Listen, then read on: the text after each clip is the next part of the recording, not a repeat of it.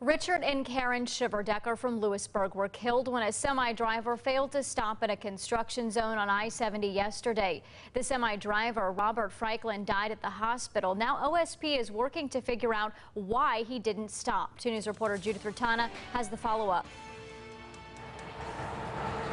Well, this was a very complicated crash with several drivers and semis involved.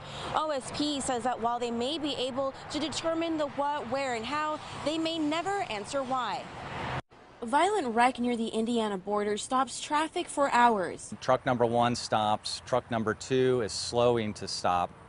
The SUV was behind that truck, slowing to stop. But OSP says the driver of a third semi following Richard and Karen Shiverdecker's SUV didn't give himself enough stopping room. That chain reaction crash sending the Shiverdeckers off the road. When it overturned multiple times, both occupants, the driver and passenger, were ejected out of the vehicle. Sergeant Kramer says they found something odd.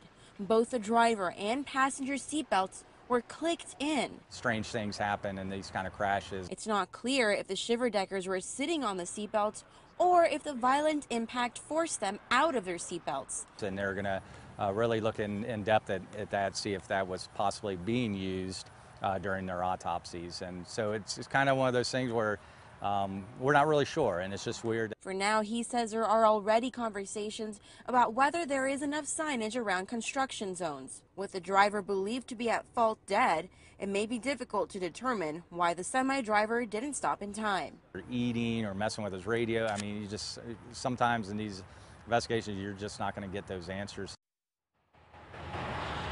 Now, Sergeant Kramer says he doesn't know if the driver of that the third semi was wearing their seatbelt. He says life-saving efforts for that driver didn't allow law enforcement to determine that at the scene. For now, live in Clayton, Judith Rotana, 2 News, working for you.